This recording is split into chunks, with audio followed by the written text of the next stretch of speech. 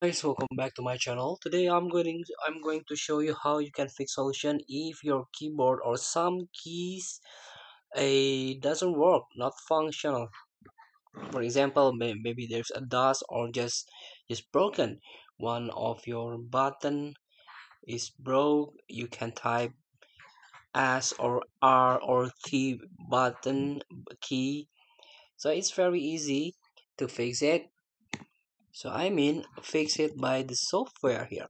You can use on-screen keyboard. Just tap on search and type on screen keyboard here. Here the on-screen keyboard. As you can see, you can write something in the notepad or text document, so you can use this on-screen keyboard. Even you can adjust or you can set up in the options here. So you can use click sound or you can turn off click sound here. Show keys to make it easier to move around the screen.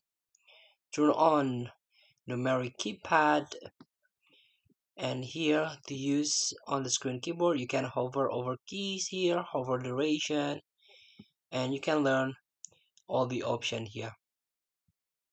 So please feel to try the on-screen keyboard. Thank you for watching. Don't forget to comment, like, and subscribe, and also click the next button below. See you in the next video.